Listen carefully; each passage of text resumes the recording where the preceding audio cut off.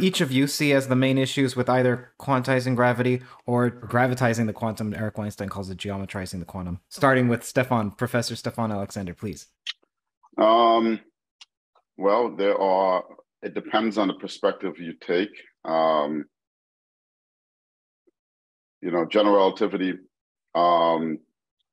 Einstein theory of general relativity is based on the principle of background dependence or diffeomorphism invariance, that coordinate labels are fictitious. I mean, they are not physical, right? You can always define physics in a completely different coordinate system, and physics should be the same. And quantum mechanics, in its formulation, at least in quantum field theory, the structure of quantum field theory, for example, if you talk about unifying quantum mechanics with special relativity, you still are doing physics in some given frame, and making sort of combined. There's a tension now, right? Because how do you define quantum mechanics in a background independent way? There have been attempts to do that. Happy to talk about those attempts, and they've seen some success, but there's also problems. The main problem, of course, for me as just a physicist that pays a lot of attention to observations is that it's difficult to explain. So some of these theories are said to be unphysical, and I can get back to that about what that means, what unphysical means. They're fraught with certain conceptual and technical problems, these background independent formulations of quantum gravity. And then you have things like string theory, which is a successful perturbative way of combining some aspects of general relativity with quantum mechanics. But again, I've worked on string theory. I've worked on string theory mainly at the level of string phenomenology or string cosmology.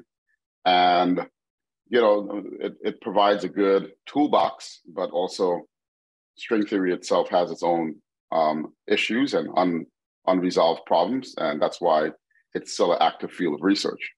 So that's my little summary about why quantum gravity is so hard to. So we currently don't have a consensus in terms of the physicists. We don't have a consensus about a theory of quantum gravity. So if we don't have a consensus, then we don't really have a theory of quantum gravity. Actually, Professor Alexander, I agree with every syllable you've uttered. It makes a lot of sense. Yes. Think of it possibly, just to add a little,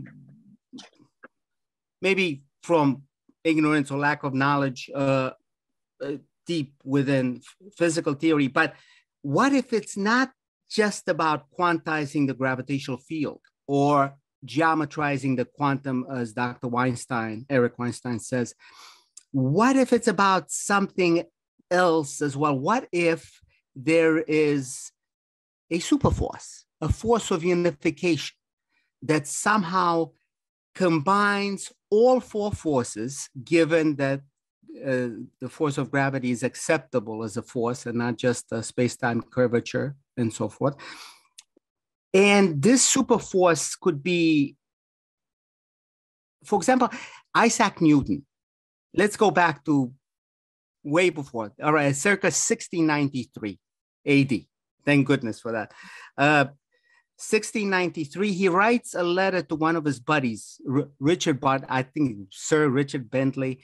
He says, what if gravity is the result of an agent, big A, capital A, that acts constantly throughout the universe in accordance to given laws of nature? And my question is, what if this agent, capital A, is the superforce?